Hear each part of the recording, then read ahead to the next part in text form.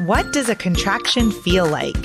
How do I know if I'm in labor? And what does a day of labor look like? Wait, is this normal?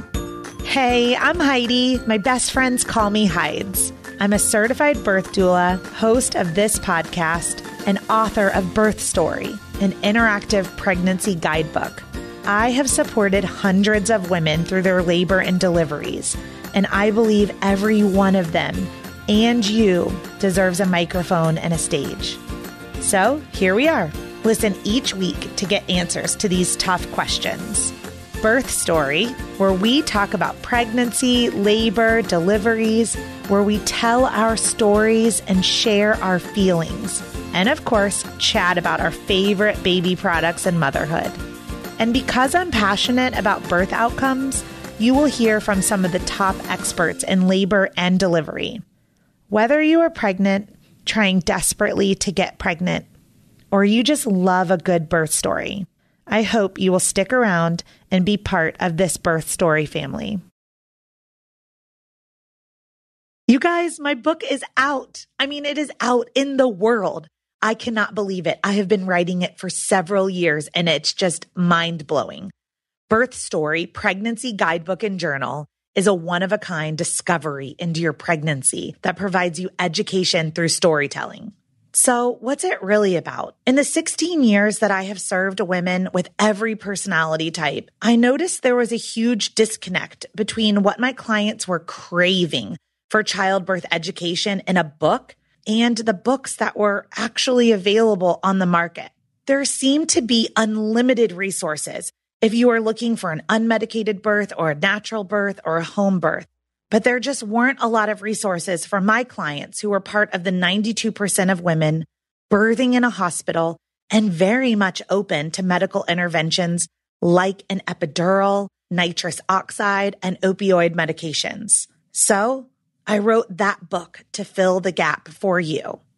Week by week throughout your pregnancy, you will engage with material meant to educate and empower you as you plan for your own birth story. Hospital, medicated, unmedicated, or something in between. You are welcomed each week with a postcard from the womb, which is an adorable note from your baby about their miraculous development, as well as the amazing changes occurring within you. Then you are invited to use an uplifting birth affirmation and to respond to an introspective journaling prompt to document your feelings, curiosities, and wonders every single week. With room to memorialize your own birth story, this book will become a memory keeper and a legacy gift for your baby. You are encouraged to read one of my favorite birth stories each week, filled with childbirth education, tidbits, and explanations of important medical terms and procedures. These are real-life accounts shared with permission from the births that I've attended during my career as a doula. And I gave you a great mix. In the 42-week guide to your pregnancy and 42 birth stories, 7 of them end in cesarean section. About half are unmedicated and the other half are medicated deliveries. This is a judgment-free book, so take what you need from each element and leave the rest. Okay, are you ready to buy? I would love for you to go to birthstory.com and buy it directly from me. But I totally get it if you're an Amazon girl. You can head to amazon.com and just type in Birth Story Pregnancy, and the book should pop up. I'll deliver it straight to your doorstep. And I would venture to say that you might be an audiobook kind of woman because you're listening to a podcast. So if you would prefer to listen to this book, then I have recorded it and it is available for download at audible.com or on your Audible app. Thank you for being part of the Birth Story community. I am so excited for you to have this book in your hand once you've purchased it and it has arrived. I hope that you will give me your thoughts and feedback, and don't forget to take a selfie with your book and post it on Instagram and tag at Birth Story Podcast. Are you guys ready for another daddy boot camp? Oh my gosh, these are 3 of my favorite dads from 2019, Justin, Chris, and Kaz. And this is going to be split into 2 parts. you have to hang in for both episodes too. We recorded for over 3 hours. I had all 3 dads crying, opening their hearts out because they want to teach you and your spouse or your partner right now about what it's like transitioning into parenthood and fatherhood through pregnancy, through labor, through delivery, and all of the ways in which their birth stories unfolded. Welcome to the Birth Story Podcast, Daddy Boot Camp. I've got 3 of my new dads. I was supposed to be all of their doulas, but we'll get into why I wasn't really one of their doulas in a minute. And so first, let's introduce who you are, who your wife is, and then how old your baby is. Go ahead, Justin. Thank you for inviting me. I'm super excited about this all day. My name's Justin Drumright. My wife, Kelly Corus, is her maiden name. I'm a Kelly Drumright now. And our son was born on May 27th, and his name is Grayson Keith Drumright. I lost that battle. I really wanted Tristan. She makes fun of me because of the movie Legends of the Fall with Brad Pitt. I wanted to name him Tristan. I like it. Well, yeah. Nice.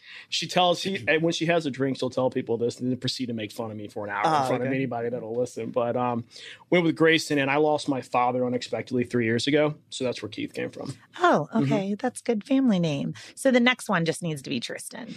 Yes. Well, it needs to be a boy, too. Yeah. There's like 2 things going on there. I only know how to make boys. So I'm like, yeah, it's obvious you're going to have another boy. Yep. Tell us, what do you do? I work for a healthcare company. We basically build hospital labs from a chemistry, hematology, immunoassay. We put the automation tracks in and all the instruments that hook up, and then we do the software. That's why I was curious what you were telling me earlier about your job, into their LIS or EMR. So most people know it as your electronic medical record. Okay, cool. Do that all over the Southeast. And one of the things we're going to get into is paternity leave. So what does your paternity leave look like at your company? So mine was a whopping 2 weeks. Okay. So it worked out well. I actually went back after, 8 days. So they let me keep 2, and I'm still going to use them later this year. But Kelly had 3 months. Okay, that's good. Yeah. So a lot of people that I interview have 0 paternity leave. So I'm like, 2 weeks is really good. Yeah. So cool. All right, let's move on. I'm directly facing Chris, so I'm going to be staring at you the entire time. Perfect. Who are you? So my name is Chris Ray, and my wife's name is Jessica. Jessica Marshall is her maiden name now, obviously Jessica Ray. And we had our son on August 28th. So he's 6 weeks old now, and his name is Ethan Marshall Ray. I work for a company called Ring Central. We do unified communications as a software. So we provide communication solutions to enterprise businesses. And I got 8 weeks for paternity leave. So it was, well, awesome. Cheers that. Yeah. So they, really good benefits, great company to work for. So you're going to go back to work tomorrow, right? Yeah. We can take the 8 weeks and split it up however we want. So decided we're going through, we made a really big announcement actually last week that we put about $500 million investment into an existing company. So I felt like it's time to go back. I lead our customer success segment for our majors group from Denver East, and I have Canada as well. So the managers that are on my team manage all of our customers. So with that type of growth, I don't want to miss out. I'm trying to position myself, to stay there and succeed. So I'm going to go back, and then I'll take a week when we're going to go to the mountains after little guy gets his immunizations, and then probably I'll take a bunch of time off around the holidays when we slow down. So cool. I like that you have the ability and that flexibility to kind of use some of it, you guys, and then use some of it later. Yeah, it's pretty neat. Awesome program. So 4-month-old, 6-week-old, and then we've got Cass. So tell us about you. Yeah. So my name is Cass Sneathen. My wife is Christina Mango. Is her maiden name is Mango, and obviously her name is Christina Sneathen now. My daughter Kennedy Louise Sneathen is 3 months old. She was born on July 4th, 2019. So, nice. Little firecracker baby. Yeah. So Mine was Memorial Day, so we've got holiday babies. Yeah, exactly. So my paternity policy was pretty much kind of you just do your thing, be with your wife, be with your kid. We're not really going to track it. What I do is a little bit unique, kind of a niche to the market, I guess you could say. I work with charter schools across the state of North Carolina. So I traveled anywhere from Cherokee, North Carolina to Greenville, North Carolina, working specifically with charter schools, go on campus, teach them how to utilize a program called Power School. So it was during our busy time of the year that Kennedy was born. And so I had all my trainings booked July and August. August is like slam packed because when the schools aren't in session, they want to do their trainings. So yeah, that was an interesting position because I was there on the road 2 weeks after Kennedy was born, back on the road while, Christina was adjusting to life with the little one at home. Yeah, but my wife actually had 6 weeks of maternity leave. She actually got hired on a new job that she could not turn down while she was 6.5 months pregnant. Wow. Someone kind of approached her and said, you should apply for this job, and she did, and they wanted her, and long story short, she worked for about 6 weeks and then got pregnant, and then not got pregnant, but then had Kennedy, and then, it was a real quick turnaround there. That hiring person, I really like when people invest in women that are pregnant because they know that they're going to be performers when they get back. So, That's super awesome. This brings up my very first question to you guys is talking about getting pregnant, because it sounds like if you could have planned like the perfect time to have gotten pregnant and then delivered, it wouldn't have been delivering during your busy season. Yeah, so it really wouldn't have been. Tell me about that journey. Like, did you guys have a planned pregnancy, an unplanned pregnancy? And I'm asking Cass first, since he was just mentioning about the birth of his daughter Kennedy in his busy season. So how'd that go? So my wife and I have been together at that time about 6 years when we got married on New Year's Eve. And another holiday there. Yeah, so I keep the dates. Married. I keep the really. Are you serious? I got married New Year's Eve too. You keep the dates holiday specific, so you don't forget. Absolutely, yeah. And everybody's celebrating with you. So I like the party energy in this room. There we go. Exactly. So right after, we both knew that we wanted to start trying, and so we did, and it took a little while, and there were some hiccups along the way, and we were just open to whenever it was going to happen, it was going to happen. My wife did go to some doctors and get put on some different things to help, hormonally and all of that good thing. But at the end of the day, it was successful. It worked out. But yeah, it was just we weren't really planning anything like, hey, let's get pregnant this month. It was more of just whenever God wants it to happen, it'll happen. And, we just tried our hardest. I really did. Really tough job. I'm like, really tough really job was, right there. Really feel bad for you. So you conceived naturally. Christina conceived naturally. Right. Yes. Okay, so I'm going to move over to Chris. Yeah. I know your story is a little bit different. So do you mind sharing with us how you met Jess and how you decided to become parents and kind of what your journey looked like? Yeah, I don't know if I should share the story how I met her. No, we actually got introduced by mutual friends who connected us on Facebook, and I've never have been a friend with someone that I haven't met. So I can't remember if I sent her the request or she sent me, but I accepted. And then, and I'm older, right? I'm 42, so I'm a little bit older. She's younger than I am. Cradle robber. Yeah, right. And I was at the Whitewater Center because I moved here from the Washington, D.C. area about almost 5 years ago. And I was at the Whitewater Center, and my car was at the Ice House, which used to be in South End. And my friend dropped me off in my car, and I lived there, and I couldn't drive. I was like, I'm going to walk home. And the friend, because you had been drinking too much all day. Oh, okay. All day. And the friend that introduced us sent me a text and said, "Hey, we're watching the World Cup at Ice House." And I was like, "Oh, cool! I'm in the parking lot." So I walked in, and I like Tony Soprano had my shirt unbuttoned down, so like I didn't even realize it. Like it was bad. And Jess was there, and I think we started talking because she had been to Ireland, I'd been to Ireland, something weird, and she gave me a ride home. And that's how we met. And were you you friend requested me on Facebook? Yeah, we're I think we met. Her dad had unexpectedly passed away around that time. And I think that's her friend thought that we would have, that we had a lot in common. And so that's how we got, it was kind of a setup. It was. So yeah, we walked in and I was like, "Hey, Facebook," to my best recollection. And then we had great conversation. And then we were after that moment, we were always together, but we weren't dating really. I was coming off a divorce, moved to Charlotte, didn't know anyone. It was a rough time. So I wasn't in the good headspace. Failure to commit. Yeah, absolutely. It was, but I was upfront. I was honest. I'm not, I was trying to figure myself out. Okay. And I took my time trying to do what was right. And then we just had our 3rd anniversary in August of this year. So right after getting married in 2016, we started trying. And I think I think we might actually have gotten like conceived on our honeymoon.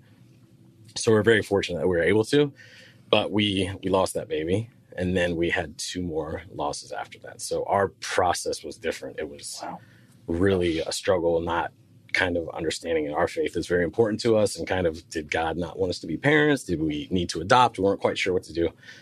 So we went through the whole gamut of everything, and no one could figure out what was wrong. So it's undiagnosed infertility, even though you can get pregnant, which is kind of weird, right? So there's a lot of like blaming of, I think Jessica thought that it was her fault, and I thought that it was my fault. And we did everything like fractionalized DNA testing on me, and everything you could finally or think of doing, we went through. And that's.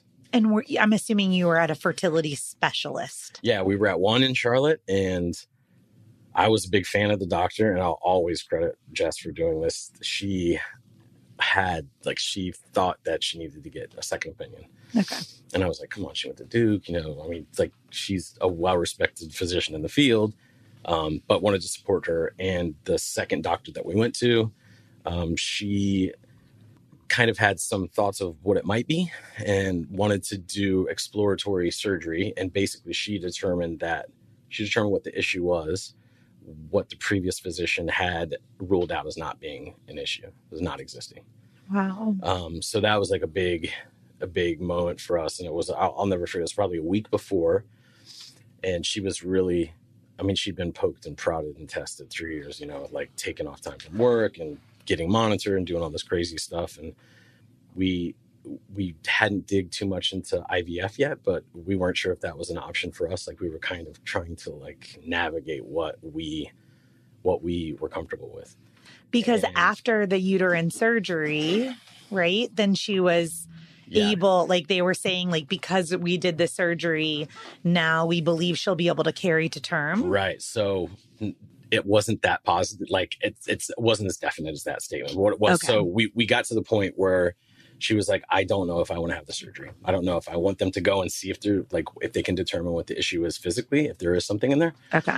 And I said, I totally get it. Whatever you want to do is what we're going to do, right? It's not my body. So yeah, support her 100%. And she woke up and she was like, God told me last night, I'm going to do the surgery. Because when we went to bed that night, we were not having the surgery.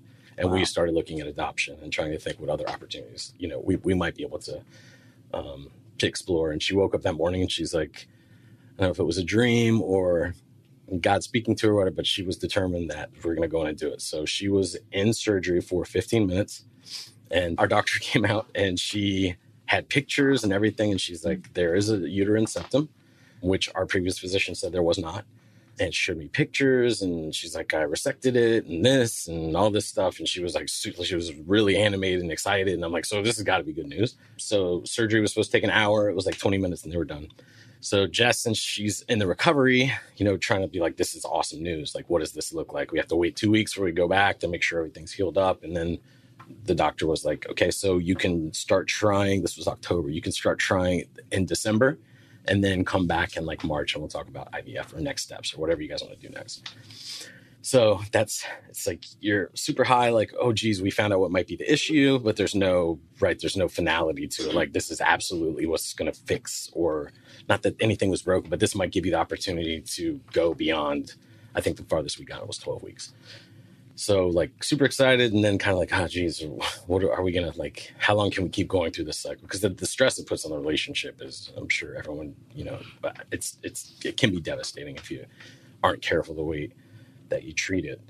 And December comes around, so we start trying again. And Christmas morning, I believe, we were doing Christmas with her mom, and her sister were coming over for breakfast. And she wakes up that morning and she's like, I'm pregnant. And I'm like, okay, it's Christmas Eve. How do you know you're pregnant? She's like, I don't know. I just think I'm pregnant. And I'm like, there's no way that our miracle would be this amazing, right? Like, I'm a Christmas nut. Like, I'm about to put my tree up tomorrow. This just reinforces one more holiday. Right. Yeah. Right. Let's just which is super weird. Going. Okay. So I'm like, yeah, that would be amazing. In my heart, we'd been defeated so many times. It's like, we're just not. So she takes pregnancy test, and it's one of those tweeners. Like, it's not pink. It's not, is that a line? I don't know. I think it's a line. Do you think it's a line? So doctor's open. She goes to the doctor and They take her blood. Yeah, I think they called and they said, come in now. So she's like running and she's like, can you get breakfast ready? I made like a casserole. It was like our Christmas celebration experience. Gifts and everything. And I'm like, okay, like, how does this work? So she runs to the doctor, gets her blood drawn, comes back home. Her mom and her sister arrive. We do breakfast. And in the middle of it, she gets a phone call. And she answers the phone. She's like, hello, which is kind of not her style. So immediately her sister's like, what the hell is like, what's going on? I was like, oh, I think it's work. I'm pretty sure that's what I said, which is ridiculous because it's for a bank. Yeah, no one in a bank works the month of December. So she goes upstairs. She's on the phone for like 5 minutes. She comes down. She's like, and I'm like, oh my God, we're pregnant. And she's like, go upstairs. And she's like, yes. So that's how we found out we were pregnant. And that was amazing, right? Like the greatest gift you could ever imagine. But then it's right back to where we've been the 3 previous times. Yeah. Like, okay, this is awesome. But when do we lose? Like, when do we lose the baby? Were you guys both thinking that and communicating about it? Or were you guys just processing for 12 weeks individually? So I would say we processed it individually, but my processing was done internally. Like, I feel I didn't have anyone to commiserate with or talk with. And I felt like a real strong sense that I had to be like the pillar of support and be there and listen to everything she had because it's different for her, right? So I battled with, and I have a couple buddies who I think could empathize and sympathize, and I would talk to them, but it wasn't it's probably not what I needed. And I don't think I did my mental health, right, any favors by trying to be the hero as it was for her. But anytime she, there was like her stomach was upset or there was something wrong. But I mean, I know she did because she would verbalize it and I would be strong and try to be positive and be like, no, this is different. This is the way it's going to be. But a lot of the times it's not the way I felt. Right. And that was hard because then you don't want to be disingenuous and feel like you're being dishonest, but I'm also trying to do what I think is best for our family, for the unborn child and for her. So do you guys feel like you had a moment in time where you celebrated the pregnancy? Like how some people pee on a stick in there, or get their blood drawn and their experience, maybe like Christina and Cass, like maybe theirs was like, yeah, high five, like, did you have that moment at some point in your pregnancy? We had a few like snippets of it, but we never got that. We talk about all the time how we never had that joy that a lot of people do, which is weird because then you start to feel like you feel that you missed out. Right. And then you feel selfish because how fortunate are we to have a baby when so many people don't ever get that opportunity. But then you also start to take friends and family and be like, that sucks that they got to do that. And then you're like, geez, wow, how vain am I for being like bitter at people I love because they got to have this experience that was different than ours. And we really had to talk through that and get to a mature place to be like, it's okay to feel that way, right? We're human beings. We can have those feelings. That doesn't make us bad. But how do we use that? How do we how do we turn it into something positive? How do we embrace our story and embrace the journey that we've been on? And I think after like we did the sex reveal, that was a big thing for, I think, us to do with like family and friends. Because we had told my parents and her mom and her sister on the second loss. And we got an ultrasound because she felt like something wasn't quite right. And in the elevator, she started to miscarriage after the ultrasound and everything was great. So that type of like hit was like brutal. So every time we went to, to get an ultrasound or go see the doctor, it was just like, it was heavy for a while. And then, I think we celebrate the difficult and the struggle that we've been through. And I think through this, we both made a commitment, especially her, to be open and honest and really be advocates for people, especially women can be absolutely brutal to each other. What I've found in not talking about miscarriage and not talking about infertility or unintentionally being judgmental about those things and thinking that it's like, something wrong with someone's body or it can be just, it's a dark and like lonely place. Not something I would ever have really thought about until like going through it. And then men don't talk about it. We don't talk about it. Women don't talk about it. Society doesn't talk about it. It's like this thing. And then if I hear of someone that has a loss and I hear somebody else say, so many people said to my wife, oh, I had a friend, she had 9 miscarriages and now she has 8 kids. I mean, it's unbelievable. Everybody has a miscarriage. That's great. That doesn't that doesn't not lessen. everybody. No, I was going to say, I'll jump in. Everyone does not have a miscarriage, right? 75% of people don't have a miscarriage. And it's crazy that people think, even if, so is that that's how they think that they can comfort someone, right? Right. It's the farthest thing from comforting anyone to, if you're going to try to make someone feel bad, when someone has cancer, you just say, that sucks. I'm sorry. Don't try to mitigate, right? Or diminish their loss by saying it happens all the time. Our culture is really terrible at dealing with grief and talking about grief, Absolutely. you know? Yeah. And one of the things that you said that really struck me is like, then you find out you're pregnant again, right? And huge highs, huge high, but you're still working through grief. So like we can have joy and grief going on simultaneously. And those things continue to be at battle with each other, often until the actual birth, of the baby occurs. So I have a question I'm going to come back to on that. But I want to hear Justin's story of conception and kind of like when you decided you wanted to have a baby and what that journey looked like for you and Kelly. Oh, boy. So when Kelly gets something in her head, it's going to happen. Like Kelly just gets things done. That's just who she is as a person. So we got married New Year's Eve 3 years ago, and I wanted to start having kids pretty quickly. Kelly's 2 years older than me. And, we weren't up against the biological clock, but we'd been together 6 years. Like, let's just do this thing, and we didn't fight about it really, but we had some direct discussions for, 9 months to a year. And then I feel like just sometimes with Kelly, it clicks. And I feel like she woke up one day, I was like, we're having a kid. Like, cool. So you wanted to have a baby first. Like, yeah. I was it's interesting. You're younger, right? And you wanted to have a baby first. You're just like all those stereotypes, knocking them down right there. He's the one man who's actually more mature than an older woman. Yes. He's the unicorn. Yes. Well, I tell you, it really is personal for me because, I come from a broken home, lost my father really early, just a broken home, and me and my brother are best friends, like inseparable. We talk probably once, twice a day on the phone, have been like that since we were probably 16 and 14. And I always hoped to give, I wanted to have kids to give them the opportunity to have that relationship that me and my brother did. So that's why I pushed it because I knew, going to Chris's story, that there's probably going to be some problems. Let's hope there's not, but we could run into some stuff. So, I pushed it, and that's not really fair. I encouraged it. And we got pregnant. We're pretty sure Christmas Eve, nice. The first time at about 4:30 in the morning. Wow, that's pretty accurate. I love it. Wow. So like I said, when Kelly gets something in her head. So for the past couple of years when my dad was still alive, we would get up, we would drive the 6 hours to Pittsburgh. I would spend 2 or 3 days in Pittsburgh with her mom. Her dad lives in Florida. I'd spend 2 or 3 days with her mom, drive at the crack of dawn on Christmas Eve to Richmond. My mom lives in Curry Beach, North Carolina. They would drive to Richmond because my stepdad's kid's mother lived in Richmond too. So for years, we've done Christmas literally in a hotel suite. Like they cook in a Fairfield Inn Suites or whatever, that has a kitchen. Yeah. So, like we cook and we're all play poker. So we play 2 or 3 games of poker, the wines hit heavy. And then we wake up the next day and go to Dad's.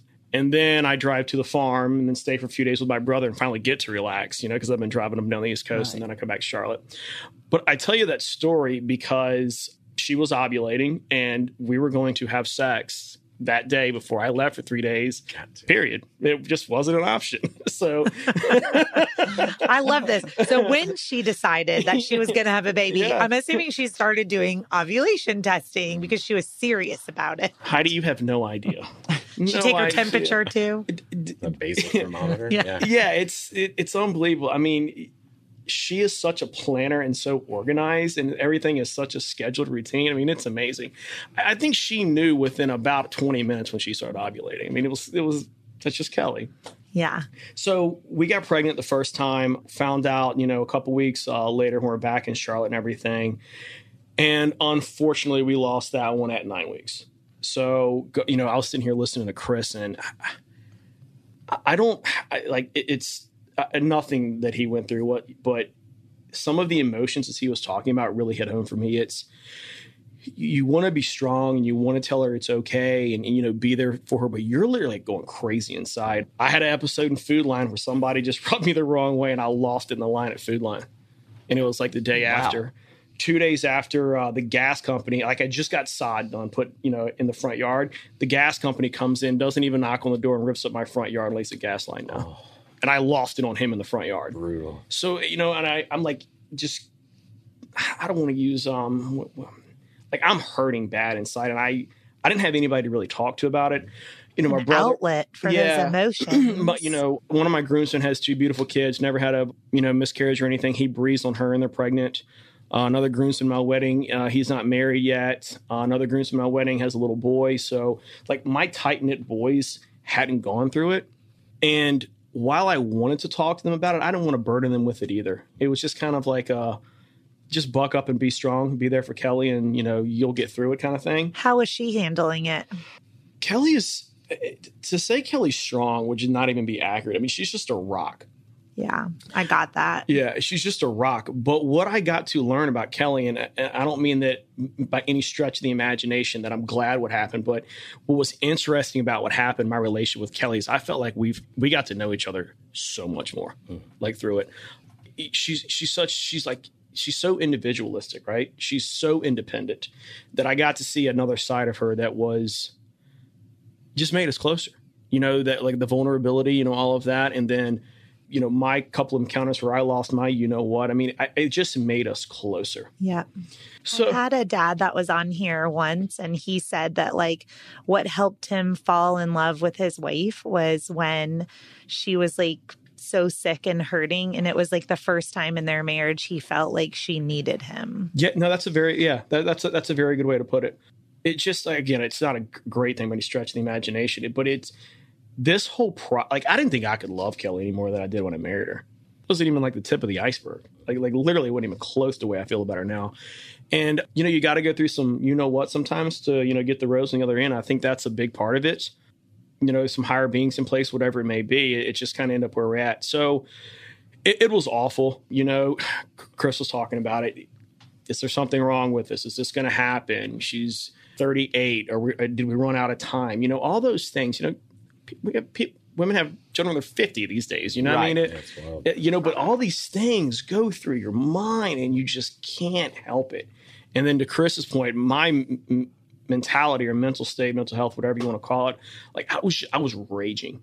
Like I was raging, and I mean, it's a terrible thing to say, but there's a few times like I was like, I just wish I could get my hands on somebody. Like that's how I'm just raging inside.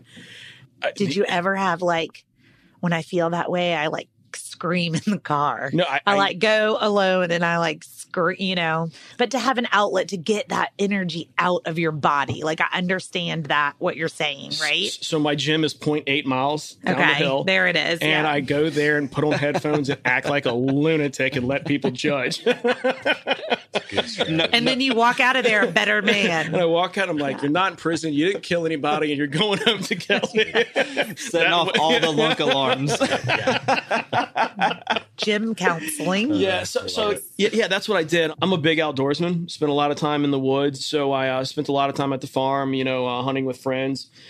But the more and more I did that, the more and more I missed Kelly and wanted to be around her too, because we're both hyper individual, hyper independent.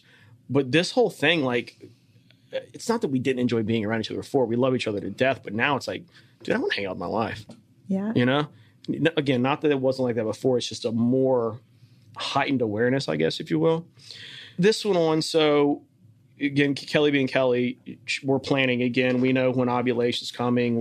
Let me ask you a quick question, though. Did she miscarry naturally, or did she have to have a D&C performed? So that's a good question. I was actually going to I didn't ask Chris that either, but I was going to tackle into what Chris said. So we elected to have the D&C. Okay. Very interesting conversation. I'm a very direct communicator, probably a little too candid.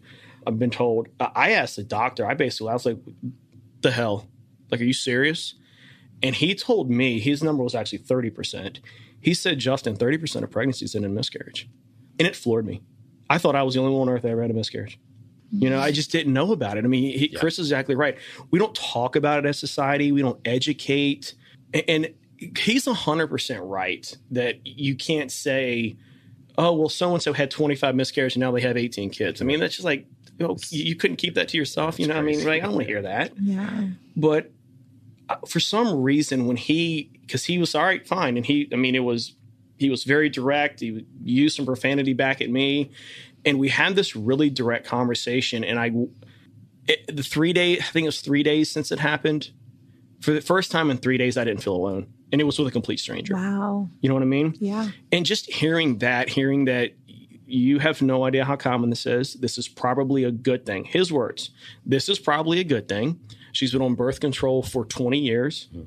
And she got pregnant within 2 months of going off birth control. This is probably a good thing, Justin. This was the doctor. Yeah, this was the doctor saying that. The point he was making was, this is her body getting ready. Right. And I was just like, wow, dude, that's huge. And I walked out, not smiling, but not wanting to kill people in Food Line anymore. Yeah. You know what I mean? Like bricks just floated away. It was unbelievable. And praise to that doctor. For doing his job. He was amazing. I'll never forget him. Like, I mean, if you walk in this room right now, I'd know who he was and hug him.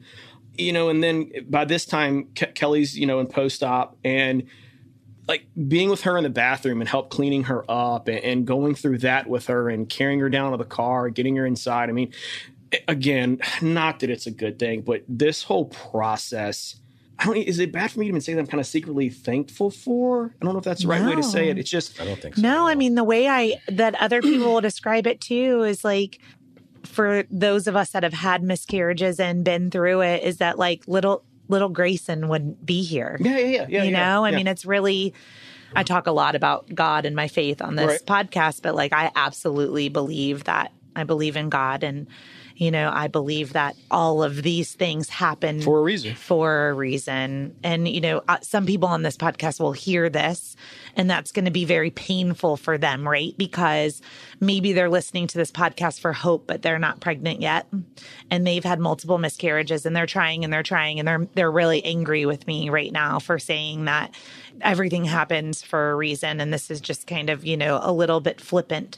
But I like to hear a little bit of that underlying story of healing and courage and connection and all of the beautiful things in different ways. Like I have, different clients that conceived in all different ways after loss and grief. And ultimately you end up with a baby, or you end up adopting, or you don't end up with a baby, and your life takes a different turn. But I really, I feel what you're saying, and that, I kind of connect and feel the same way that you feel about that. Yeah, no, I appreciate that. It on the same token, though, I do feel a little bad about it too, because if you make the statement, you're not happy, but it made you closer, so you're somewhat appreciative of such an awful situation. I still feel that it's kind of bad to say because of Kelly. Because, from her standpoint, like, how dare you say something like that? We could have just become, you know what I'm saying? Yeah. So I still am. There are other ways, is what you're saying. Yeah, I'm still careful how I articulate that. Yeah. But it's an underlying thing that I think, was a good thing for us. And I think it goes back to what we were saying earlier, like, in many ways, grief, losing a child, when you're a mom, a dad, no matter what, losing a child, no matter what gestation, it's probably a grief that you're going to feel your entire life, right? And you said, it sounds like Kelly's pretty deep, in her faith, you guys are as well. I travel a lot for work. I've got a team of 8 scattered around all 11 states in the Southeast, so I'm on the road a lot. I'm actually getting ready to be an ambassador member with Marriott. That's how awful my life is. But, that's a whole other story. I worked for Marriott for 16 years. Oh, really? Yeah. I hit ambassador next week. I'm 2 nights away. There you go. They had to land like, oh, congratulations. Yep. Like, no, do you realize how terrible my life is if I hit this? Like, this is not a cool thing to do. Is it good that I love my life, that I don't know what an ambassador is? You get free cookies on Wednesday. So I was there when it happened. Like, I was home. And it was on a random, I think, Tuesday.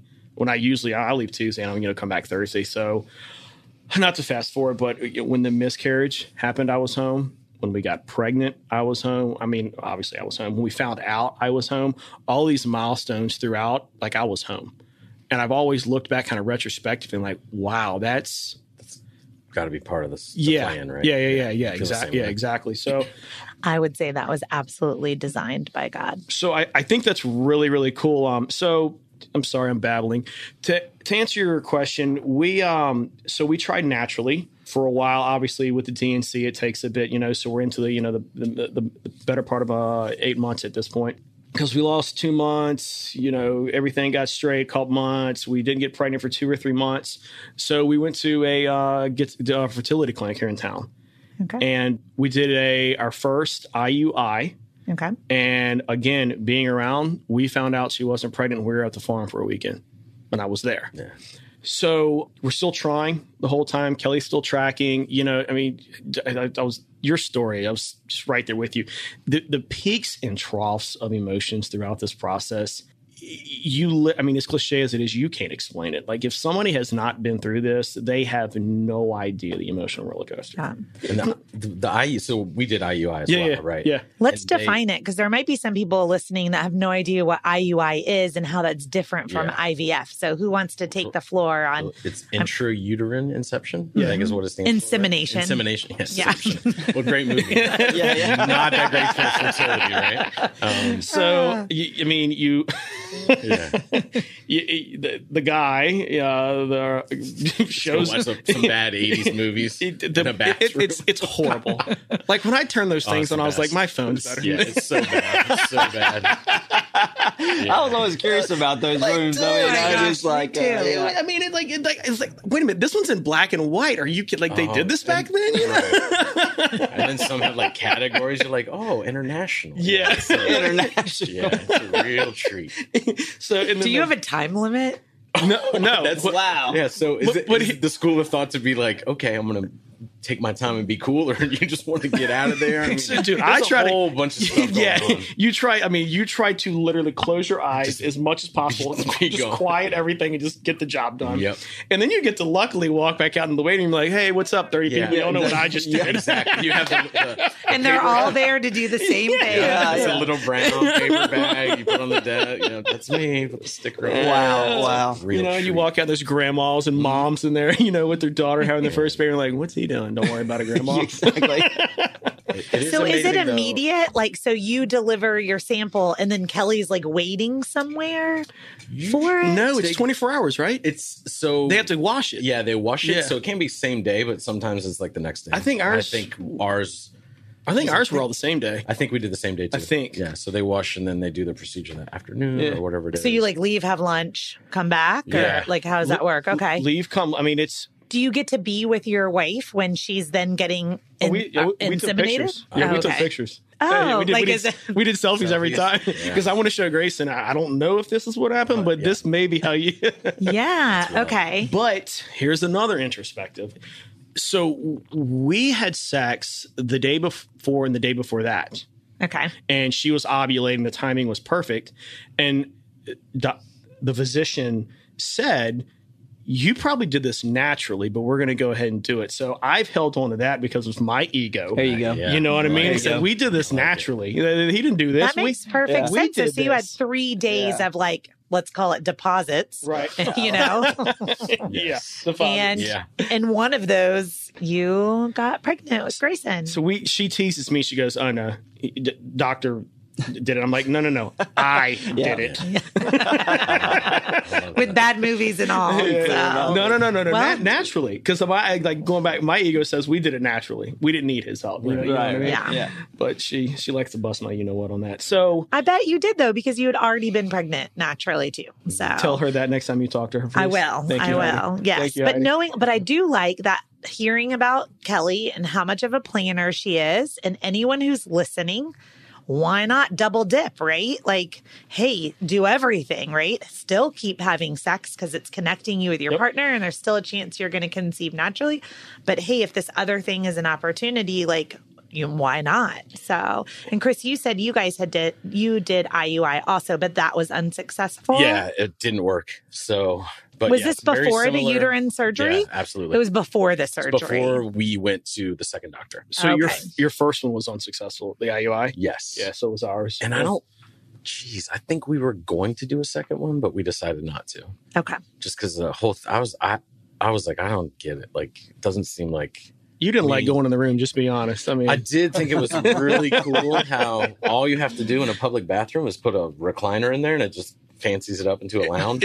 All of a sudden, really, this is. Yeah, it's like a hospital bathroom. Yeah, it it's really the is. It's a men's room, right? hospital And they just put a lock on the door. You With a just recliner blew in the my mind right now because I didn't envision a bathroom at all. No, Oh, no, it's Like- the little tile floors and everything, like a hospital Oh my God, bathroom. I'm envisioning like carpet and no, wallpaper. no. Like red Like a velvet bedroom. curtains. Oh, And, Yeah. Employees must wash hands and the Dyson Airblade. I mean, Oh, I'm so thankful. in the paper towel holder. Yeah. It's, I mean, wow. it's interesting. I'm glad that my experience was very similar to other people's. Yeah, so it didn't work for us, and it was interesting too because it was more of we've been, I don't want to say let down because that's probably overstepping a little bit. I've personally, and I know that Jess, who sounds like Kelly's spirit animal or vice versa, just based on the way you describe her, you sound like you're describing my wife. They need to be friends. Yeah, all yeah. all three of your wives need Very to meet and be similar friends. So we were let down by the medical community in certain regards as to how people approach this. So it's like a phone call, like, hey, you're not pregnant after you do an IUI, right? Like I understand they probably do this 100 times a day. Mm-hmm. And then Jess told me also, I think she got a bill, right? A final bill Yeah, we got a bill for the birth of the baby that wasn't happening after a miscarriage or something. And we went. This happened twice at the first doctor we're at. I'm proud. Our memories are different sometimes. I should probably correct me after she listens to this, but after we had the first loss confirmed, as we're checking, when I walked in, they said, hey, Dad. Well, we were pretty sure we already lost the baby. And on the way out, they're like, so you'll be back in 8 weeks for your next. And we're like, you just told us that we lost our baby and we were scheduling a DNC and they wanted to schedule our next ultrasound. And then, they called for a follow-up ultrasound. And I think that happened 2 or 3 times. Ugh, this just makes me want to. Right, So if there's anybody, God, willing, that's works in a doctor's office and an OBGYN office, is like listen, figure out a way for your electronic medical records to catch up to the front desk quickly. And our experience at the second facility, the second clinic that we went to was a 180, completely different experience, right? So, and I think technology is a piece of that, but I also think we're habitual, right? Human beings. So I think if you do the same thing, you can lose kind of context into how you should perform what you do as your job. But like I said, I'm an older guy, but it's always do the best, no matter what it is, right? If you're going to flip hamburgers, be the best at it. Yeah. It hurts my feelings really quick when you say you're older and we're like the same age. I'm older than these two guys. So that's what I meant to say. I'm like, let's just clarify. Like, you might be older. I'm older than my I'm wife. super young. You are. I'm like, right? I'm super young. Yeah. I'm super. I'm mature as like a 19-year-old. Right? So yeah. But so that 19. That's well done. Right? Good for you, bud. I'll be a man here soon. I'm looking forward to that. But it's disappointing sometimes because you go through our experience with the DNC it's a traumatic thing, but then it's a common thing, right? And it can be like, it's our way as a biological entity to, when something isn't right, that's what the body does, right? And I think that's by design, and it doesn't diminish the pain or the emotional, you mean miscarriage. Yeah, that's that type of loss, right? Yeah. Because it is, it's a physiological response to something being wrong. Right, no, There's 100%. either DNA, something not right there, or and that gives a little bit of comfort. Comfort's probably not the right word. It gave me a little bit of okay, that makes sense. I'm extremely logical. It applies ration and logic. Right, yeah, absolutely. So I can hold on to that, right? Yeah. Because that's okay. That, I get that. But I think that the female experience is a totally different thing. That I tried my best to be able to empathize and be there and say I know you're hurting and I know what it's like, but I would never let myself utter those words to Jessica. I could never say I know what it's like because I don't have no. She was emotionally attached to these beings. Right. A lot of moms will tell you, including myself, I felt like a mom. Like I felt conception. From the I'm like, absolutely. I was like, Jess, that like I woke up and was like, looked at my husband and was like, I'm pregnant. And he was like, you're crazy. Yeah. You know, but like I felt like a mom in that moment. Now we're going to take a short break to just share a few things with you. Thanks for listening to the Birth Story podcast. I am so excited to announce the launch of my book, Birth Story, a 42-week guide for your pregnancy, a collection of these birth stories, a ton of doula advice, and journaling prompts. You can order a copy today at birthstory.com. It also will mean the world to me if you'll spread the word about this podcast. So on Stitcher or on iTunes, just leave a review. Thanks. When did you feel like a dad? I'm curious. We have 3 of you guys sitting at the table. 2 of you have experienced loss. Yep. And then Cass, you had a successful first-time viable pregnancy. But I was curious, like, for each of you to answer this question, like, at what moment in the pregnancy or the birth did you actually feel like a father? And I've had people answer this that they didn't even feel that way until like months later after the birth too. So, I mean, just kind of jump in. Sure, I'll step up. But I think for me personally, the whole fatherhood feeling did not kick in until Kennedy was actually born. Until I actually saw Kennedy and was holding Kennedy, that's when it actually clicked in. I think the entire 8.5 months, 9 months leading up to Kennedy's birth, it was more about just being there for my wife and being a husband before a dad and trying to be the best husband that I could during that time. Obviously, huge sympathy to you guys and going through what you went through and not having experienced that. But yeah, I just thought that my goal and my job was to be a husband and be the best husband that I could be. The fatherhood definitely didn't kick in until I saw Kennedy being born. And then in that moment, I'll say I felt the sense of fatherhood.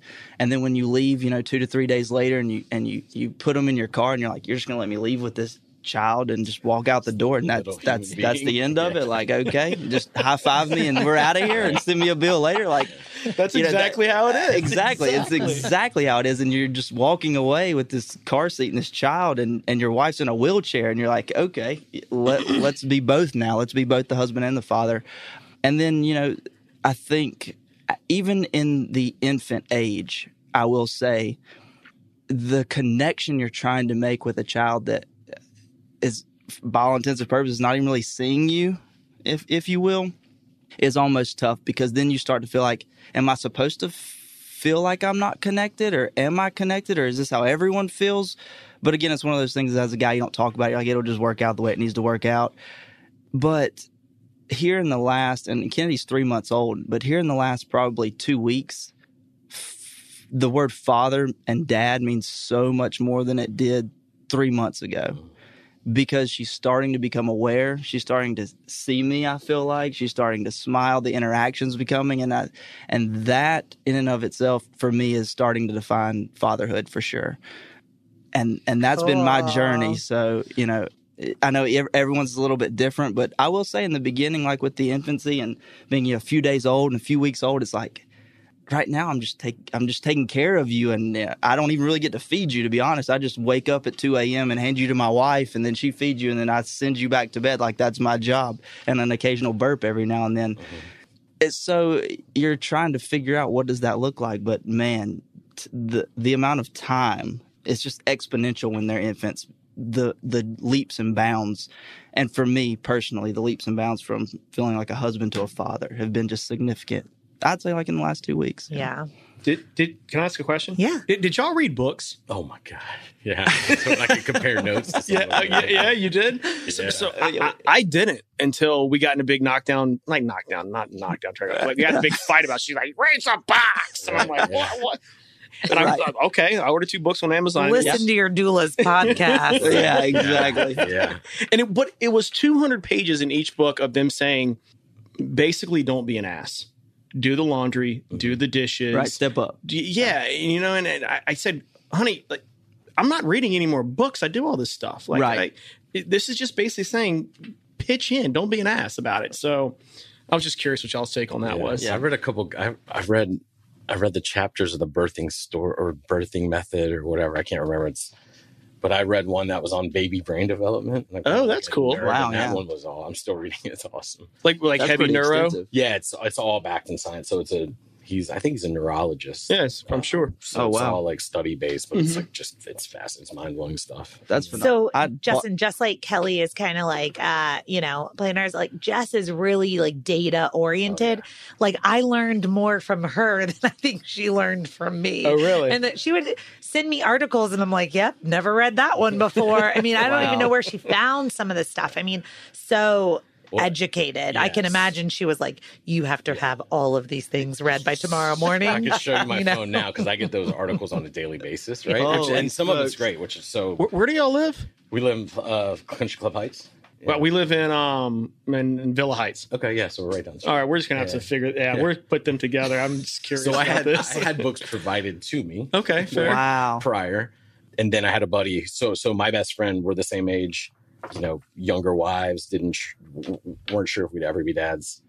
He had his son a week before mine. Oh, cool. So That's we both awesome. told each other on New Year's Day. He called me. I was like, "You won't believe this. We have news." And I'm like, "Don't even tell me." So he sent me a No book. way. He sent me The Expectant Father, I think, which is That's what I read. That's I mean, what I haven't read it because I'm not a dad, but Yeah, That's both. It's Yeah. yellow, right? Yeah. That's Good. one of the ones I read. Which Yep. it's got some. do you good recommend data. it?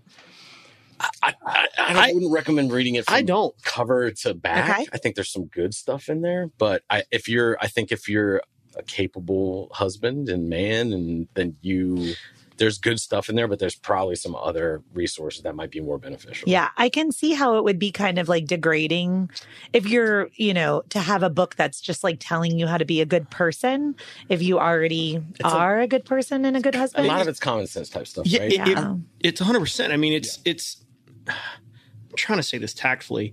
There's a lot of guys out there that should read the book. I mean, let's just be 100%. Let's be 100% honest about it. But if you have, again, I'm trying to be. If you have half a brain and you love your wife and you want to take care of things, I think it's a waste of time because that's basically what it tells you. For I think that kind of goes back to what I was saying is during those 9 months with Christine, I was focused on being a husband. Yeah. And I think it comes with the territory of what being a husband looks like around the house. Right. And not to diminish that, but so he has a second book that's like the first year father. Okay. And that's awesome. Okay. I like that. That's my guy. I have that, and I have another one that's written like a car manual. It's called like the baby manual with diagrams and literally written like the manual for my car. Awesome. So if something's happening, I'm swing like that looking first and be year like, one. okay, this is normal. Like the grunting is normal. That should be an yeah, app. That's cool, right? Oh, Yeah. that should be like an app. All right. Well, this brings me to, see, I'm kind of biased on this because 100%, I mean, maybe like give or take a few, but like 100% of the dads that I work with as a doula are kind of in your same camp, right? Like they're really supportive of their wives to the point that they pay out of pocket a lot of money for a doula, right? So I feel like these kind of things go hand in hand, right? Like, so I'm not really dealing as a doula, I'm not dealing with dads that are just like clueless and treat their wives terrible and are unprepared. Like, but that correlates. Yeah. That correlates. Like a couple's not going to hire a doula that's not going to take care of the house and right. All the things. Yeah. Right. So I want to know, like, what was your doula journey? Like, had you ever heard the word doula before? Did you know how much a doula costs? Like how, like, I mean, you're not going to offend me at all. So I want to know, like, how did you get me as your doula? Like, how did that come about? Let me pop this open. Okay. That's a beer. Yeah.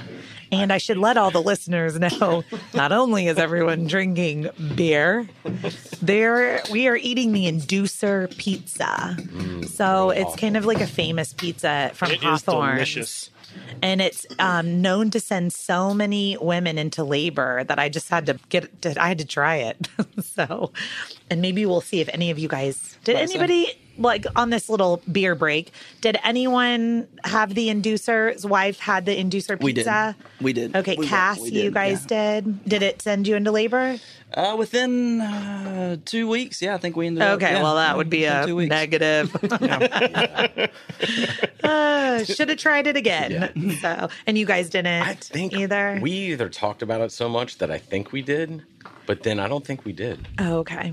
But well, I mean, we tried. But Jess had gestational diabetes. That's why we didn't do it. So we planned on it. There you and go. then she was like, right. Ding, ding, ding. So Gestational diabetes would put you out of this. Okay, sorry. All right, back to the doula stuff. Yeah. How did you find me? How did you get convinced, I guess? I think our story is interesting too. So when we got to the point, so I don't know if it was like 12 weeks or what it was, that was like, so we need to be positive and think that this is going to happen. So we want to be ready, like as ready as we can be. And Jess mentioned to me, she's like, hey, I'm going to start looking at, she'd done all this research and she's going to start doing a doula. And I thought it was like an exercise class. I had absolutely no idea. I thought it was yoga. You're right. Like, it was yoga. Was that hot yoga? Like, what are we, goat yoga? Like yoga coach. What is, I swear. Doula, is that the If you one send with me the a goats? picture on a yoga mat with a goat on your back, I'm going to be furious. What is that like? So she explained it to me and I was like, so it's like because I was born by a midwife, right, in Texas back in the 70s. And I was like, so is it a midwife? And she's like, no, it's different. There's like and I was not, we communicate very differently, like extremely differently. So I'll ask her a question, you know, would you like, I'm getting up, would you like me to get anything? She'd be like, oh, milk would be delicious. I'd be like, okay, I'm getting up. Would you like me to get you anything? Like, I mean, just say yes. I want to drink. So, and that I have to work on that, right? Because I'm very literal. Like I heard. Yeah, I'm sure. I heard. Get a glass of milk. I heard. Get a glass of milk. Yeah, right. This is Not me. deja vu. I mean, Exactly, it's yeah. unbelievable. Not me at all. So, Milk is delicious. as she's like explaining to me what this, I speak Jessica. right? What this, which is good, helped us out a lot. What this is, I'm still struggling. Like I'm not grasping the need or what it is. And then she said the word advocate. She's like, it's an advocate for us. It's an advocate for what we want to happen. And it's a support mechanism type thing. And she knows me well enough to use those type of words. That makes sense to me. And I was like, absolutely. I don't care what it costs. If it's going to make you feel more comfortable and put us in a better place, do what you have to do. And then she went through an interview process, and we have a mutual friend because we used to go to the church that you go to. So, and Emily was part of our wedding, and her husband baptized me and married us. Oh, cool. I didn't even know that. Yeah. Okay. Austin's one of my best friends, as is Awesome. Emily. So she was like, Emily, set me up introduced me to Heidi, and she's awesome. And I don't want to, she might not have actually interviewed anyone else. I think she had some scheduled, and she met with you. And so it was a done deal. Okay. So it was a very easy decision for me personally to say, do whatever you have to do. So advocate and support. Yep. All and right. Those are your big. Yeah, being an advocate, I think, is a huge thing, right? I mean, especially with the way the insurance companies are and with how, litigation and lawyers being involved in everything nowadays. I think anytime you can have someone else willing to be on your team, it's crazy. I know. And we're going to get to your birth stories in a minute. So I think we'll do that next, maybe. Yeah. But I felt like there was a lot of advocacy that was ultimately there was a lot of those two words kind of came to life in you and Jessica's birth, 100%. with Ethan. So I'm going to go back to both you guys. So had you heard of a doula? I personally had never heard of a doula until Christina mentioned it to me, in which case I did some Googling and some homework and some research. Christina's also one of those people, like your wives. I haven't got to share too much about Christina, but she is very set out, planned. This is how it's going to be. And in a lot of ways, I go back and to stubborn.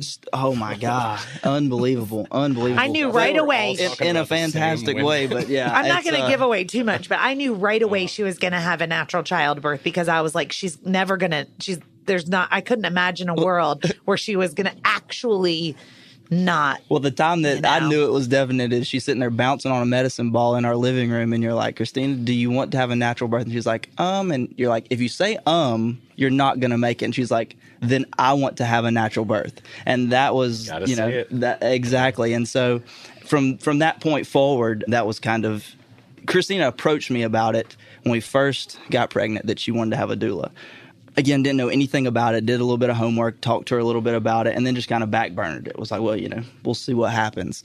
But Christina's one of those people that puts her mind to something and it's done. So within, I am a very faith-based person. Within 3 weeks of her saying that, we're at church, at Watershed at church, and Sorry. That's fine. Okay. You can say where we go to church. Cool. I didn't know where names Praise dropping Jesus. and all that. I'm Yeah, just kidding. absolutely. No, Watershed's fantastic. Yeah, absolutely. If you're looking for somewhere, that's the spot. Yeah, exactly. But no, so Christina's about to do a little thing on stage at Watershed, and she's sitting there, and it literally just so happened she's sitting beside you that day. I know. That was weird, right? And somehow she mentions I didn't the know word she was doula. Pregnant. Exactly. Right. This was very early on. Yeah, she didn't look pregnant or anything. And she mentions the word doula, and you're sitting right there, and she comes off the stage, comes sits with me, and she's like, I found our doula. And I'm like, where?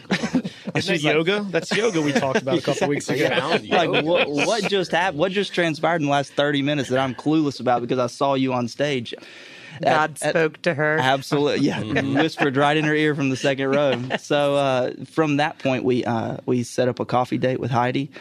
We sat down and talked. Obviously, we don't have a massive money tree in the backyard, so the finances were definitely a piece of the puzzle for us. If you multiply what you paid me by 2 times per month for a whole year, I also don't have a big money tree. So, fact.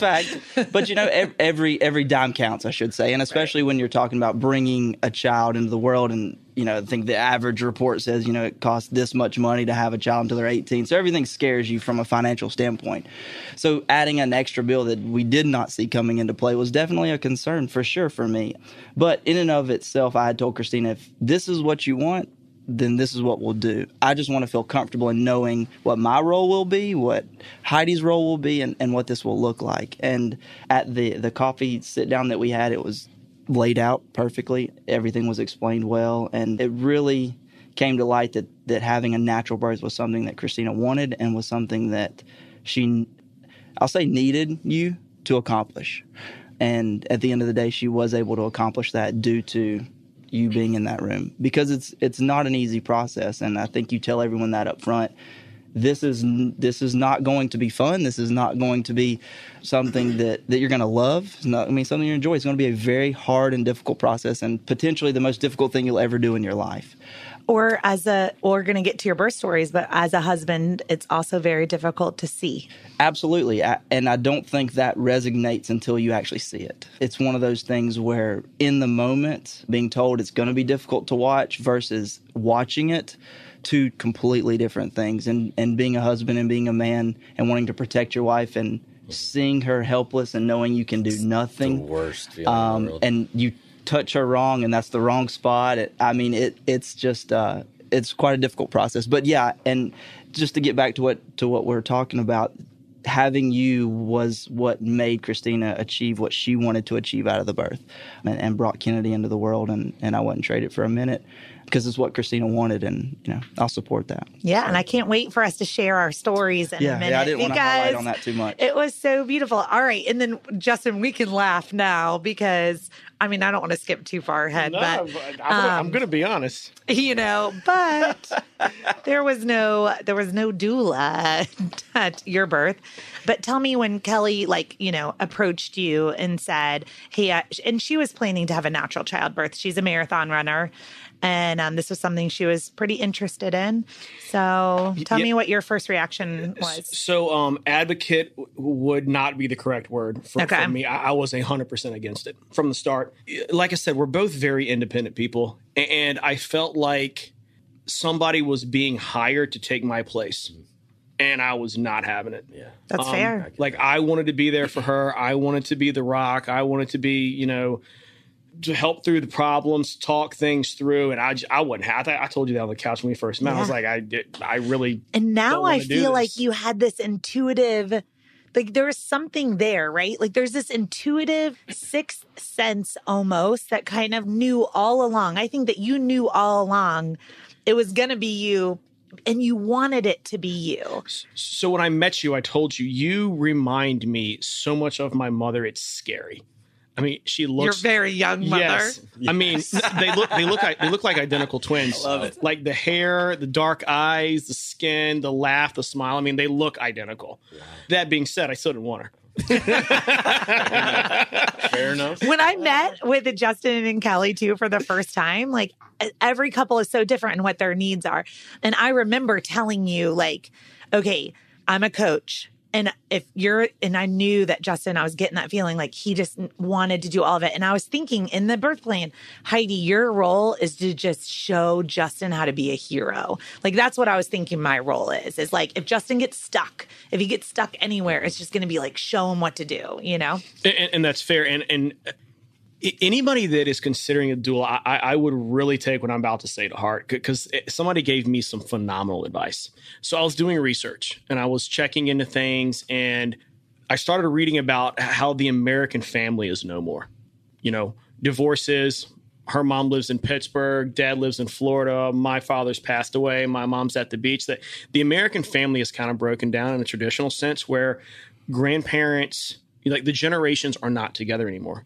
One's in Colorado, Washington, D.C., you know, whatever. So it's not there.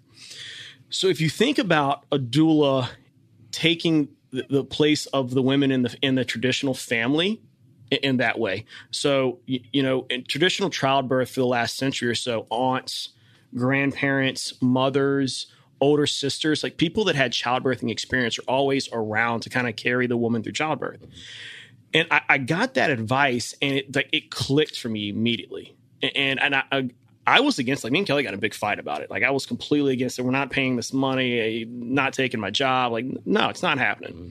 And I got that advice, and I would really invite anybody to sit down and really think about that if they're against the doula process.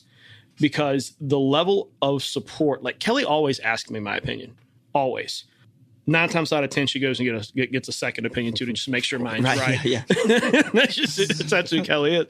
And her having Heidi to text, to call, to go through, like, you could see it. It was just a lift off of her, you know. And then it got, like, the more we went down, I got, what are you asking me? Text Heidi for? You're going to text her anyway. Text Heidi. Right. You know what I mean? Right. So I want you to fold right into your birth story. Okay. Though, because I just feel like we can't jump around from this. Yeah. Because, so you hire me. I'm texting. We're doing some prenatals. Like, we're Orlando? Yeah. And about 5, when was your due date? Guess date. So let's start with that. Yeah, it was June 17th. Yeah. And then May 27th. So were you in Orlando? Yeah. Okay. So I'm like, hey, Kelly. Yeah. So she comes over and says, hey, by the way, I'm going to be on vacation for a couple weeks. It's no big deal. Y'all aren't due.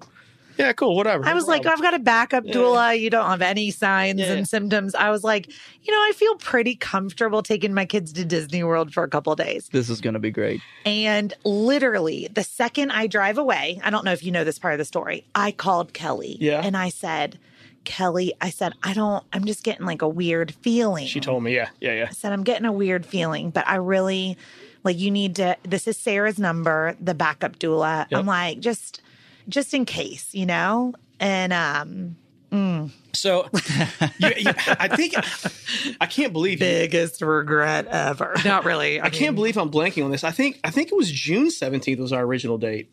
Does that sound right? Well, I have it in my phone. June 15th or June 17th. Anyway. Yeah, I think it was June 17th. I think it was June 17th. But my mom lives at the beach, Curry Beach. So every Memorial Day, we go out on the beach and hang out with my brother and his girlfriend and basically party all weekend. So obviously we're not doing that. She's a month out, 3.5 weeks, 3 weeks out. So we didn't go down. I think I played golf Saturday. Got up, played golf Monday with one of my best friends. And it was an 8 a.m. tee time. Thank God. Wasn't a 3 p.m. tee time.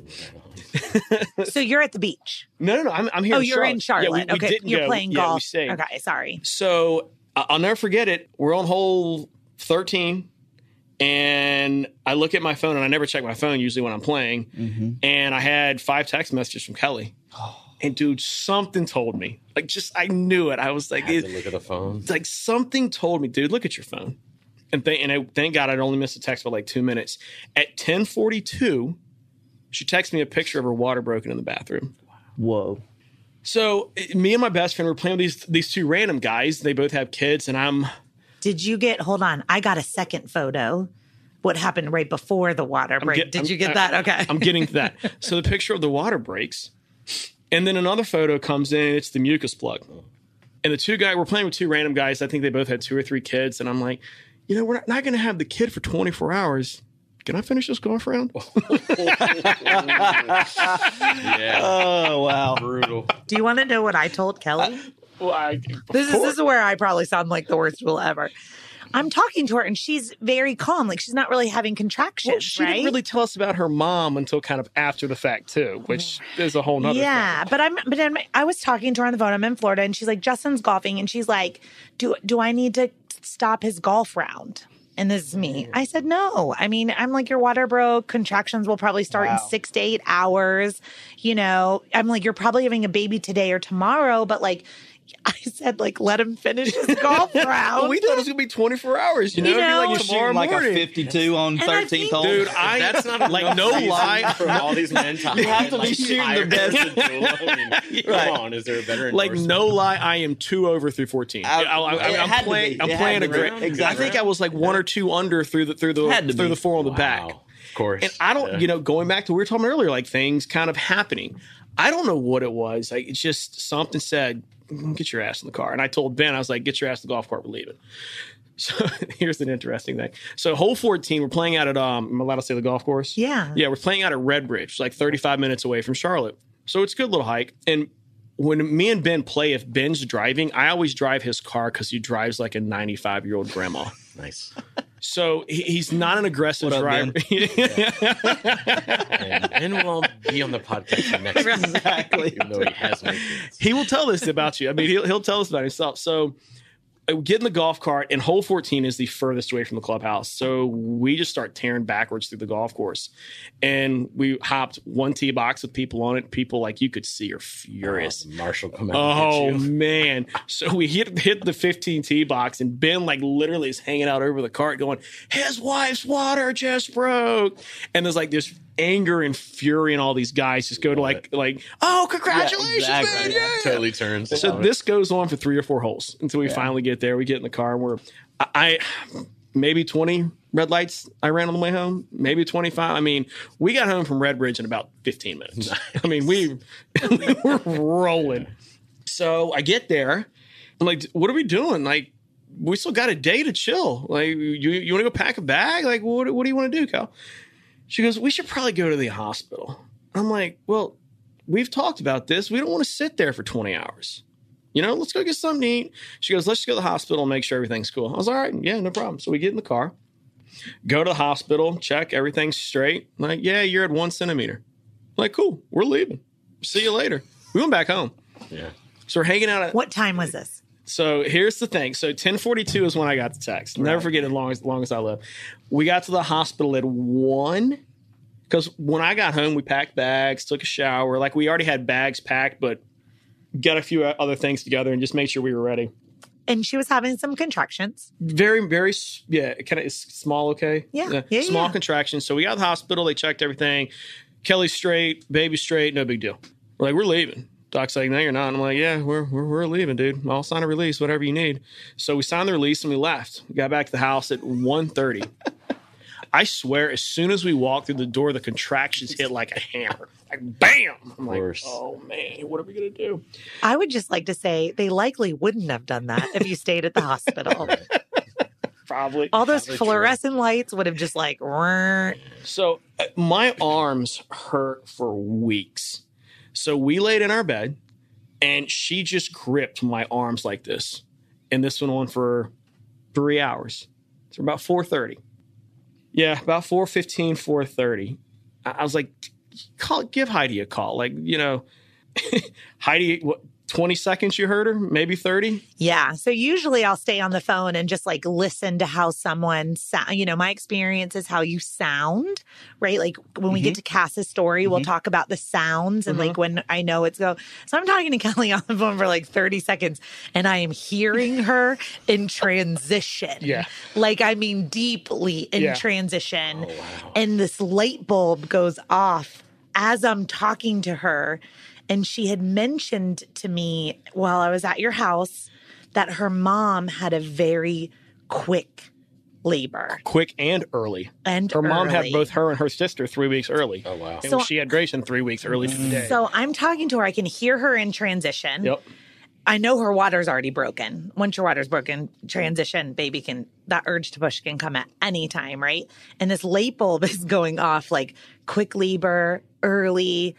And I could hear it in her voice. And I'm like, Kelly, you're going to need to go to the hospital. Like, I know I'm in Orlando, Florida.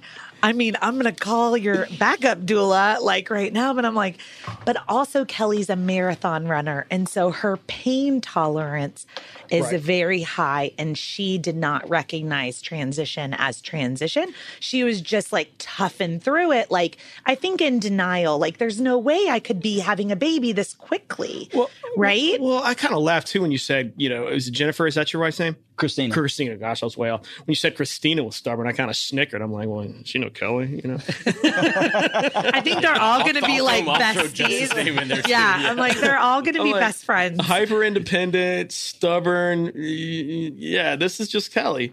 So Heidi says to her own speaker, I can tell by the sound of your voice, you need to get to the hospital right now. I think I was able to coach her through like one or two contractions. But I'm like, you need to go now, know? Yeah, because you helped her with in the room. And then I'll never forget it. We got to, like the longer couch in our den, the one that I was sitting on when me and you first met. Yeah. She was like leaning over that on a second or even a third, I think. And you coached her through all of that. And then you were like, dude, go. Yeah. Like right now. Go.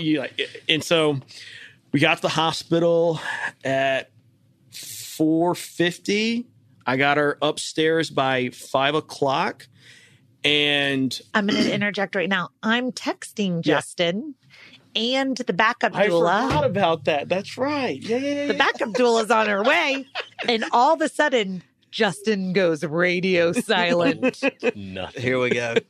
And I was like, dang it. That's it. I forgot about that. So I don't know what's going on. I'm so curious to hear now your side of the story, because on my side of the story, you're radio silent. Yeah. Okay. Communication has ended with Justin. So let me back up. We're pulling out of the driveway, and this guy that lives across, nicest guy in the world. He's like, oh, he could see us coming out, and he could figure out he's got 3 kids. He could figure out what's going on. And he's like running, like trying to get the running window. I'm like, shut up. Get out of the way.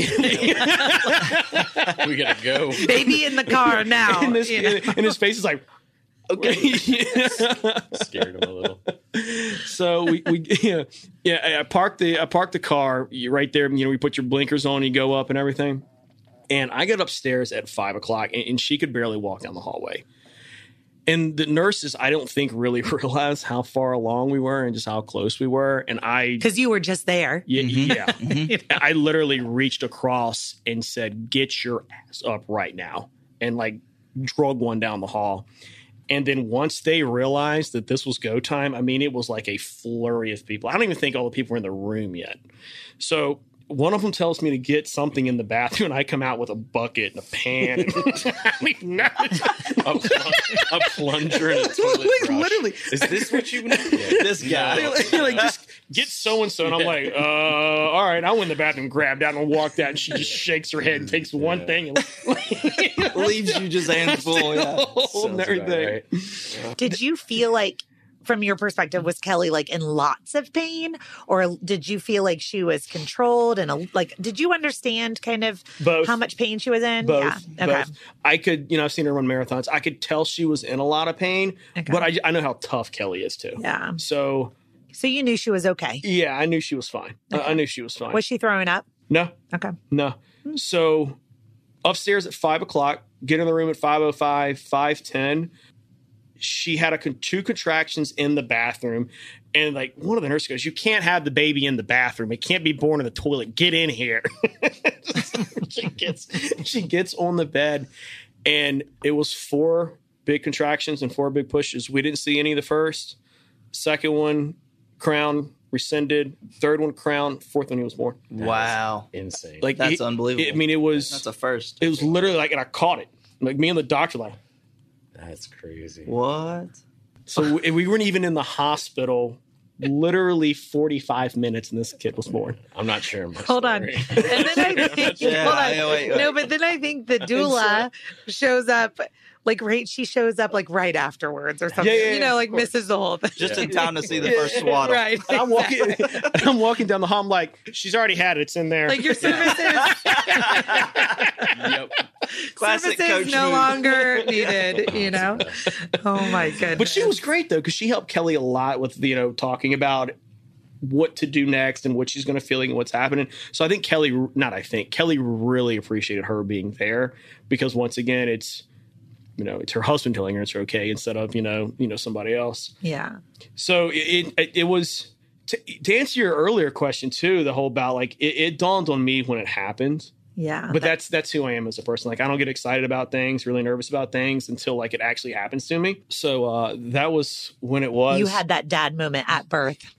Yeah. I mean, I'm really I'm a protective person. I was really protective. Kelly did all natural. They started to put the IV in, and I literally yelled at a nurse. I was like, "Don't you dare put anything," because she'd made it that far, and I was like, "I'll be damned if somebody's going to screw this up for her." So she wanted natural as well. Yeah. Mm-hmm. Yeah, it was. Good job advocating for her. Yeah. Justin, go. That was going to happen. She made that decision. I don't think you need a doula on your next birth. She can just text me for free for the support. It's very nice of you. Very nice of you. I think I owe you one.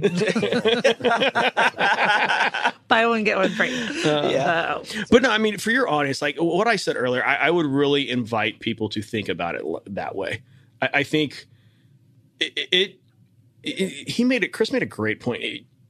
Any extra support or effort, like, you'd be crazy not to utilize, right? Absolutely. I really don't. When you put it in that way, and then you put it in the way that the generations aren't around to help out too, it just, I think we're a lot alike being logic based. The logic is square on. For sure. Yeah.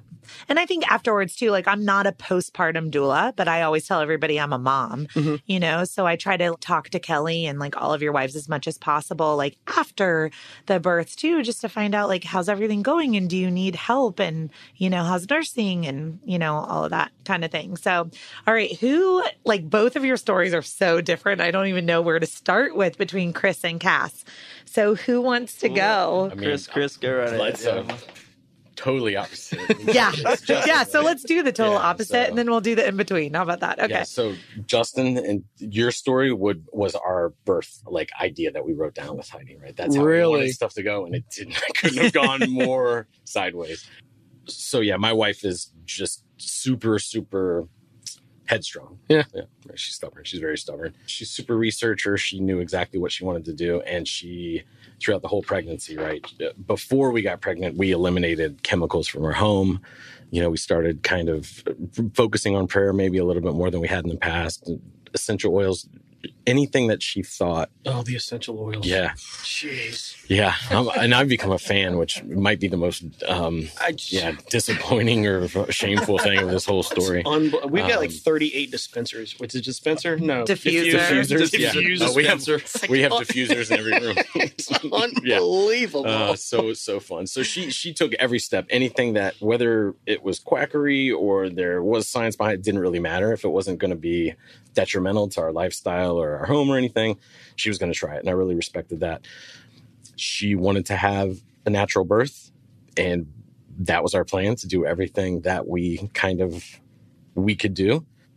And the background, I think I was knowing our journey, I didn't expect anything to go the way that we had planned or be easy, but I was hopeful that it would, and I was going to do whatever I could to support that. So why did she want a natural birth?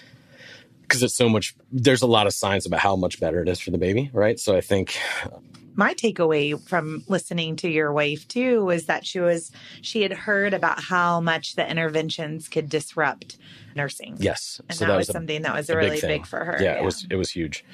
And she's had surgeries, so she wanted to try to eliminate any type of stress on the baby and any of that potential for additional risk factors to come into play.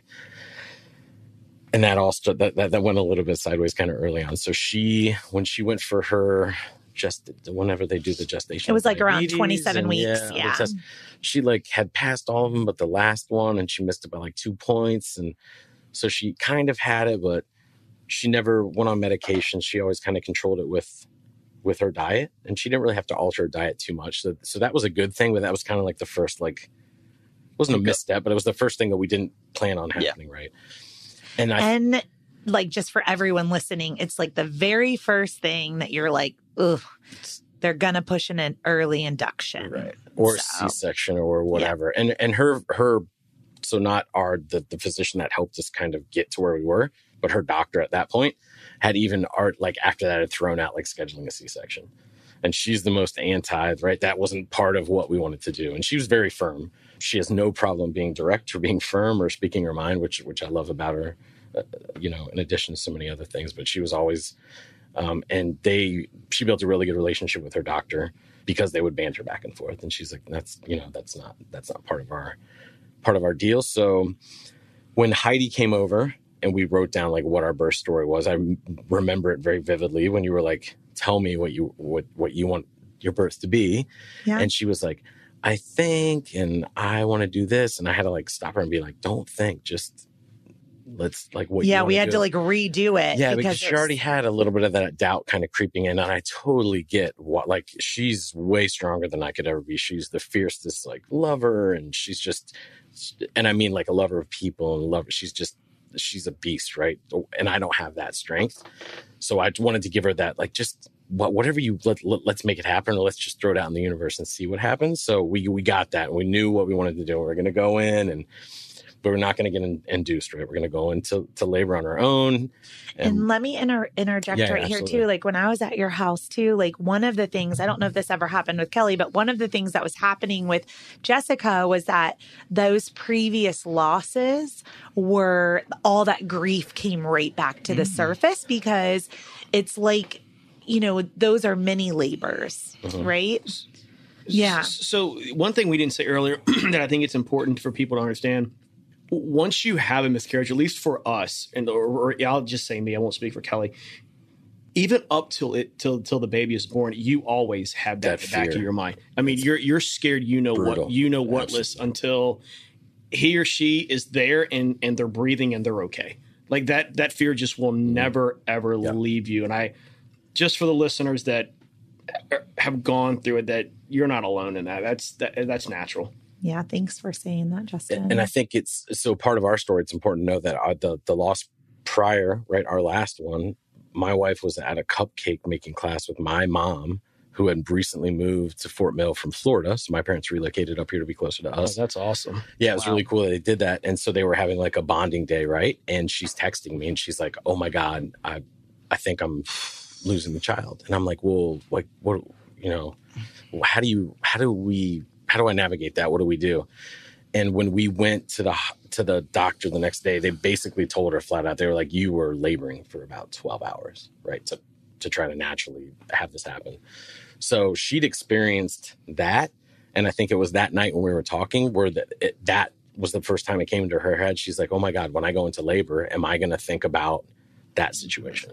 Right. Which is smart. That's the intelligence side of her brain saying like, hey, be ready because this is coming, because it makes sense that could happen. But then there's the part that's like, God, why can't you just like keep that locked away somewhere so we can focus on other things? Right. But unfortunately, that's not the way things work. So we had our plan. And as we got, every time we went to an ultrasound, they were like, oh, he's 7 pounds or he's going to be 10 pounds for all this stuff. And it's funny how we can send a camera to Mars to take pictures, but we can't really tell how big a baby is in utero, right? Like there's a pound difference. I mean, the 10% variation, right? I could not agree with that anymore. Right. Like, so we're kind of going through that, and her physician is like, we're probably going to schedule a C-section, and we're really fighting against that. And then basically what happened is, I can't remember when it was close by, but she had low amniotic fluid. So it was below the 0.2 or whatever the threshold is. Yeah. You have to have like, each pocket has to have at least 2 centimeters of fluid. Right. And she didn't have any pockets. Right. So they said. Right. It's so hard. Again, we don't know what we're looking at. Because we can see it on there, right? We can tell there's not a lot, but it looks like, I'm not a doctor, obviously. It could have been a map of Asia. I wouldn't have known it was a baby. Yeah. But at that ultrasound, they couldn't find any pockets that had more than 2 centimeters of fluid. They were all very low. So our due date was the 31st of August. And they had recommended, if we weren't in labor, to do an induction. I want to say on like the 23rd. Mm-hmm. And after that appointment, they moved that Friday appointment to Tuesday at 1 p.m., 1 or 2 p.m. And it was what I tried to like really. So it ended up being 10 days prior, right. 10 days, an induction 10 days early. And I was trying to say like, hey, it's all for like, right. The goal is to have a healthy baby. So if this is what they're saying to do, let's go and we'll do everything. We literally for a week did everything possible. I mean, anything done on the internet or anywhere that you could read, we did to try to get her into labor. Like eating the prunes, the whole 9 yards, all that stuff. Yeah, I might have gotten some nettles off the internet. I don't even know what happened. A lot of stuff happened there. Red raspberry leaf tea. Yes, there's a lot of stuff going on. So there was something that morning that really threw me off. Oh yeah, she's like, I just booked a last minute massage. I think you have just some lady's house in Elizabeth or something. I don't know what it was, but we went. She had a massage, and then we couldn't figure. Like I was starving. Chiropractor. That's what it was. It wasn't a massage. It was a chiropractor. Yeah, that's exactly what it was. So she had an adjustment, and then I was like, "Well, I have to do this stuff for work. So can you come back?" And and we couldn't. And then we had to eat. The whole thing was weird. So we figured that all out. We got the car packed up. She got her adjustment done, and then we went right to the hospital. So I did the same thing. I don't know if I was at Presbyterian. So pull a little spot, blinkers on, go upstairs, right? Meet the nurse. I go 8th floor. Yep. 828. I should know this. I have it written down somewhere. So get Jess in the room. They're not super busy that night, but it was a full moon. So I figured, we'd probably be in a hallway, but we weren't, which was cool. And I run down to get the rest of the bags. And by the time I get up, the mood of all the nurses has already completely changed. Wow. And something has happened. There's no doubt something has happened. Wow. No way. Yeah. Did your heart just drop? Yeah, a little bit. I was because Jess she speaks her mind, right? She's forthright in her feelings and her opinions, and usually in a very tactful way. She's respectful. She's a sweet Southern girl. And she looked at me. She's like, "Oh, that nurse hates me. She's pissed." And I was like, "Okay, what happened?" So the first thing they did is try to give her an IV. She said, "I'm going to delay the IV. There's no medical need for me to have the IV." And that set the nurse off, right out of literally within the first 5 minutes of being there. So I'm like, this is going to suck. I don't want to, I want to just, can I go home and play Xbox or something? This is how it's going to be. But the doctor came in and Jess was very articulate based on, I'm sure, in a good part to conversations with Heidi about, it's not medically necessary. Let's delay it as long as we can. Because she wants to be on the birthing ball. She wants to be in the tub. Right. All these things. So doctor's like, cool. But if there's any signs of us going to the next level. Were you not there? Was this another one? Oh, I get there. Yeah. Okay. Sorry, I was waiting. She gets there. And okay. I was there. And then she gets back. Okay. I was trying to ask. Did you miss another one? Yeah. I was like, wait a minute. Hold on. No. So one for three kind of thing? Put it this way. I made up for Justin and Kelly's birth. Oh, yeah. With Chris and Jessica's. Awesome. Yeah. And she actually could have gone to Orlando and then came back. Still. Yeah. 3 times over. Yeah, probably, right? Okay. Yeah. All right. No. So she was a big part of it. So but one of the things that we should tell listeners is that one of the things I coach Jessica and Chris on is that inductions can take up to 5 days. Right. And Jessica had a conversation with her provider and he said, that's not going to happen to you. That'll never happen, And I just said, okay, well, I'm just letting everybody know that I'm going to come, my role is still to be with you in active labor, but I still am going to come often, and just check in, check out, make sure the room and the environment are good. But I'm not going to sleep at the hospital for 5 days. Right. Straight. Yeah. Okay, I see now. Okay.